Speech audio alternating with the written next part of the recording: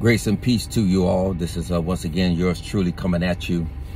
Just want to share with you briefly about being poor versus being rich, or being prosperous, or being wealthy. Do you know more? There are like 1 out of 10 people are rich. In this, when you look at the world, every 21 seconds, the world receives a new millionaire. Every 21 seconds, the world receives a new millionaire. There are 22 million millionaires in America. And I know some people say, well, you know, I'm poor or whatever because I'm black. But you're not poor because you're black.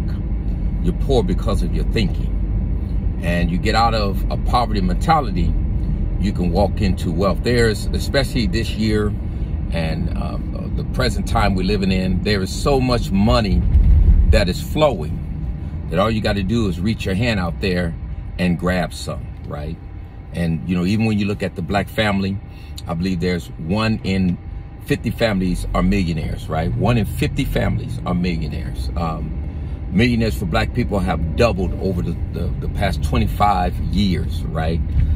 Black people are the second richest group in America, the second group of millionaires in America. And so opportunity is there. When you look at it, people are not dying because they're starving to death here in America.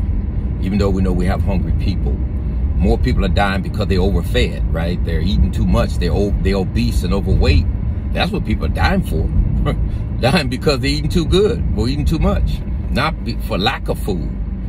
So there's plenty of opportunities out there. You have to be innovative. You have to think outside the box, right? And you have to believe, right? Believe that you can do it, and that out of all these folks that are becoming millionaires, you could be the next one. And so stop thinking with a poverty mentality. Stop looking down on yourself and putting yourself down. Lift yourself up and believe. Walk and act like you're a millionaire. You become one. The opportunity is there. It's just up to you, as I mentioned in the other video, to get in the game. And this is for all ages, all people. You don't have to become an athlete or an entertainer, a rapper and all that just to make money. There's so much ways, so many different type of ways to get out there and do it. It's up to you to do it, but you first got to change your thinking. You change your thinking, you change your outcome. All right, God bless you.